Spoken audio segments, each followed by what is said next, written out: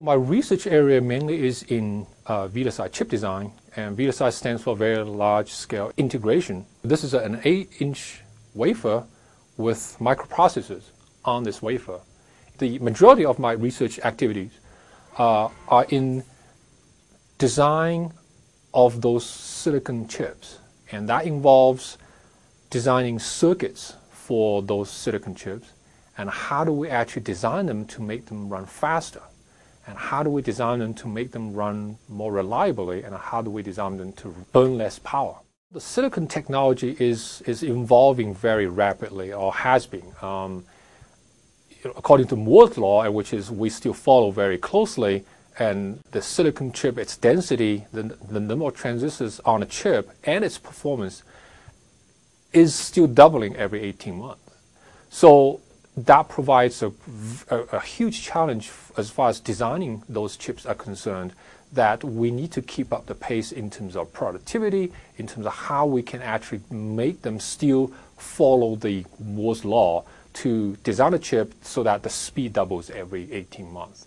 And I think the entire industry is working towards that direction. So from academics' point of view, we need to do research to address some of the challenging issues in that area to further push the technology towards that curve in Moore's law to make the silicon chip cost less and run faster and do more things.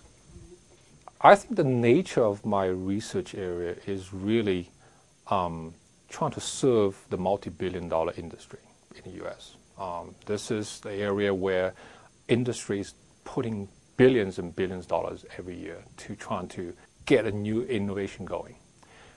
So it is absolutely essential in my mind as a faculty member to be working with the industry out there to find out what is the cutting edge problems that they see, and they may not have resources or time to do this, but we will spend our time trying to solve some of the problem, collaborate, work with them, and understand their problem. That's what I see as the greatest benefit to my research, is that I bring in very up-to-date problems from industry and work on them. On the teaching side, working with industry also brings a huge benefit to bringing the cutting-edge knowledge, how people design cutting-edge chips, into the classroom. I teach digital system designs, computer systems, computer architectures, and VLSI system designs at SCSU.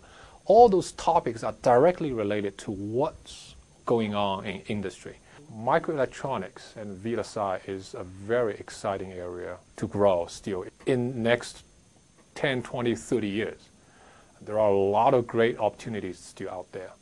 Colorado State is a great institution located in a very beautiful Rocky Mountain region, and we have great local support from local industry, and we have a world-class research facility here to conduct world-class research. So come along.